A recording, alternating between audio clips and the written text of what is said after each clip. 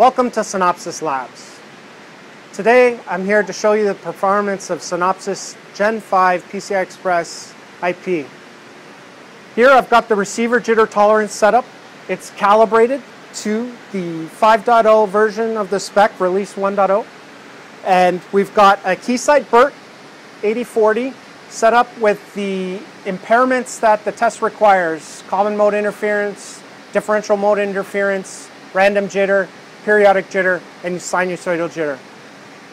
It's transmitting through the cables into an ISI channel. This is the PCI Express Gen 5 base RX calibration fixture to make up the 36 dB of loss that's required per the spec.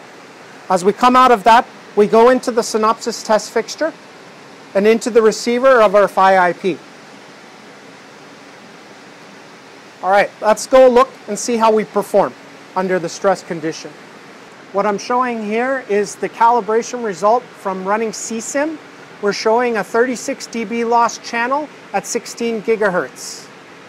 Now I'll go to the BERT software, which shows all the impairments are currently on. So we've got the stressed eye conditions going into the receiver of the PHY. All right, let's see how we perform. So now I'll go to our PHY software. I'll synchronize to the incoming signal, and I'll check the error counter. No errors. Excellent. Let's insert an error and see that the setup is valid. I'll go back to the BERT software. I'll click on the insert error to insert an error into the line. And we'll go back to the PHY software and check that that error was detected. There it is. Great. PHY's performing in a stressed eye calibration setup. But let's go and see the margin we have.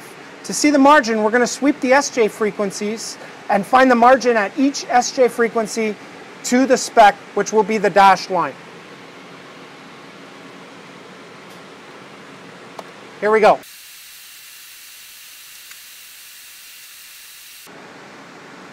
It'll sweep through, finding at each SJ frequency the performance for that SJ frequency.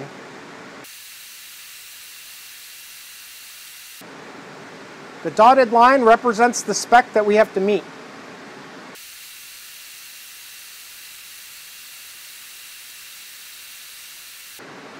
There you have it. Passing performance to Gen 5 release 1.0 of the specification. Let's go look at transmitter performance. Now we are walking through the transmitter setup where we're going to look at performance. I have here the PHY fixture board where we have multiple lanes running, an external loopback, and a single lane going to the scope. This is to enable the maximum noise situation. On the Keysight Infinium Z series scope, we're looking at a 32 gigabits transmitter signal from our PHY. You see a nice wide open eye. The compliance pattern is what's coming in. But that's one measure. A nice open eye is great. We want to see that the PHY meets jitter performance to the spec. So what I'm going to do here is I'm going to capture the waveform.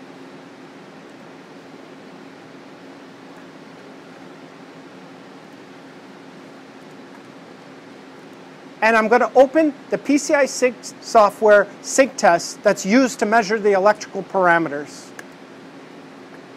So we'll run the tests and show that we're a pass. We're passing the jitter requirements needed to meet the spec, and we've got excellent performance. Now you've seen the transmitter and receiver performance for our DesignWare PHY IP for PCI Express 5.0. It's meeting the release 1.0 of the base specification. Thank you for watching.